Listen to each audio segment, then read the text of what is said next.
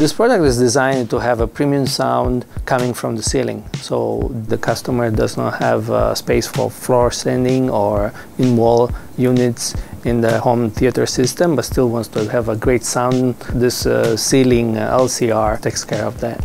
We did have a look at the competitors, what they were doing. Most of the time it was a two-way configuration with the tweeter slanted at 45 degrees. And in that configuration, there's always a cavity behind the tweeter that creates irregularities in the frequency response.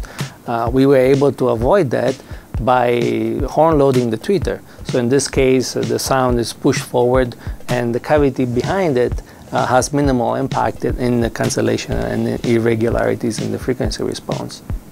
The application requires the sound to be projected at 45 degrees. The conventional horn that we use are for floor standing or in wall, so the sound projection happens directly towards the listener.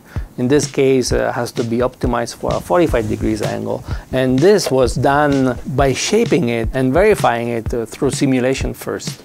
So the shape was optimized specifically to control the directivity. A swiveling horn will have a smaller waveguide. There won't be much control in directivity.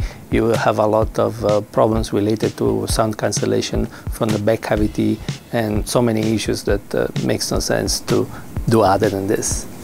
So the ideal application for this, as the design brings, is an LCR. You could use the Pro 180 RPC LCR together with the Pro 180 RPC and the Pro 1000 SW, all driven by the KDA amplifier, which will have a preset for equalizing them so that you can actually get the best performance.